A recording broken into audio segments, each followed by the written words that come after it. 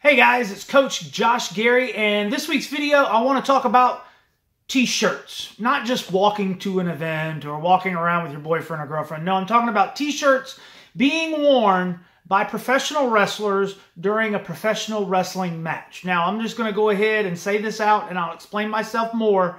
I do not like that idea, and I'll tell you why.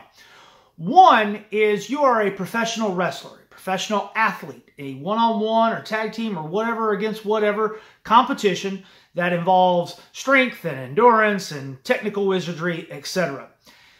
You should look like an athlete or somebody that could legitimately kick somebody's butt.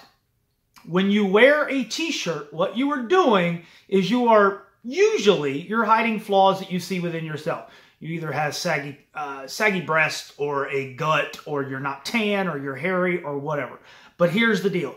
It looks worse wearing a t-shirt than if you were to show those imperfections to an audience. Now, let's take this to a in front of the curtain scenario. You do not want to give an opponent an unfair advantage or extra cloth that they could grab to gain leverage. So when you wear a t-shirt, you're automatically killing that idea. You are giving your opponent an advantage. Whether you think it's that way or not, that is how it will be perceived by most fans. Now, people will say, Josh, what about guys that are trying to sell their merchandise and they wear their own shirts to the ring? On the independent level, I'm not a big fan of it, and I'll tell you why. Television and pay-per-views and international companies or whatever, that's a little bit different. But on the independents, you have 7 seconds from the time you come through that curtain for people to make an instant decision, whether they like you, hate you, don't give a crap, whatever. And by wearing a t-shirt, I think it kind of diminishes that. The fans are already there. They see your merch table. They see your t-shirts. I think if they want one, they're going to get one, right? Like, I don't think that there is a reason for you to go and say, hey, buy my t-shirt. Go out there, look like a professional, perform well in the ring, and at intermission or afterwards, or even before, if you've got a following, they will come and they'll buy your t-shirts. That I'm not worried about. But if you are wearing a t-shirt because you are insecure about how you look or how you feel or how you think people will perceive you, find another way to cover up those flaws. Singlets, butcher style singlets.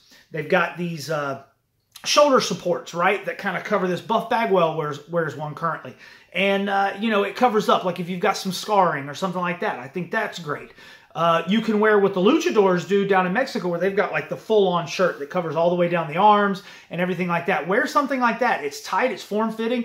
There's things that you can put on under it that will give you a shape. Remember, we are an aesthetic business, and I will not fault anybody for wearing a male bra or a girdle or whatever it is to keep everything tight and in place. Women are asked to do that on a day-to-day basis outside of wrestling. So why can't a guy do it during a pro wrestling event? So there are other ways that you can hide your flaws other than wearing a t-shirt. Of course, obviously, you don't want promo pictures taken while you're in a t-shirt, because then you just look like Joe Schmo. You want to look like a professional wrestler. Guys, if you agree or disagree, let me know in the comments. Let me know some of the worst things you've seen guys wearing to the ring that you kind of go, man, that guy is not a professional wrestler. And of course, I'd like you to click over there to go ahead and subscribe to my channel. You can click over there for more videos and past tips and tricks that I've done. And I've got all of my social media contact links in the description below. Hit me up. I'm Coach Josh Gerry. Keep driving and striving, guys.